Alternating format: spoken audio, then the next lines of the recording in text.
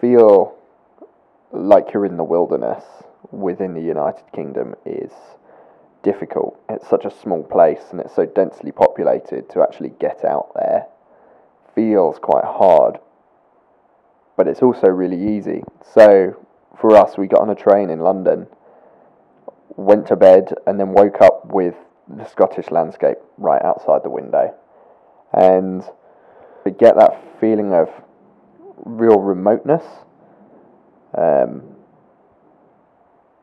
proved not to be that difficult in the end.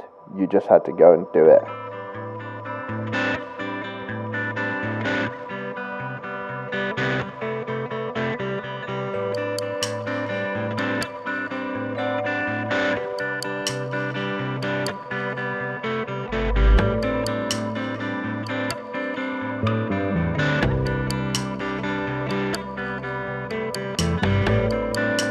Going was really tough.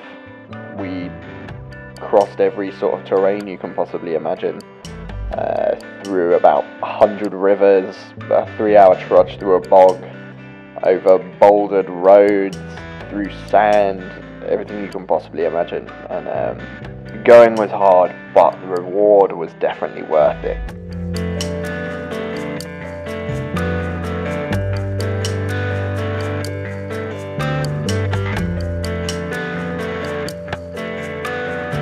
So on our trip, I think we probably struck the perfect balance of comfort and adventure.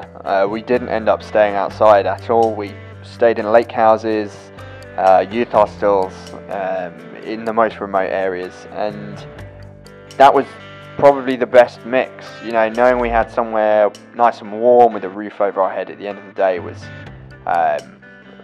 definitely welcome on a trip like this, and it allowed everyone to just relax that little bit more at the end of the day, not having to worry about finding a camp spot or anything like that.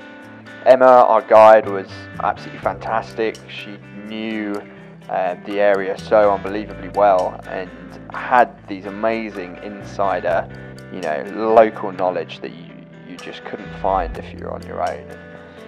With the support of that local knowledge and our accommodation, it just meant that you could really spend your time looking up and just enjoying the landscape you were in.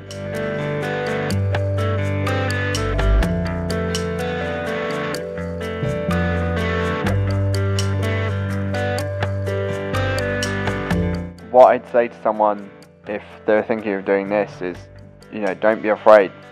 Go as wild as you're willing to go, as you want to go, but, don't stress that it has to be the most extreme thing in the world.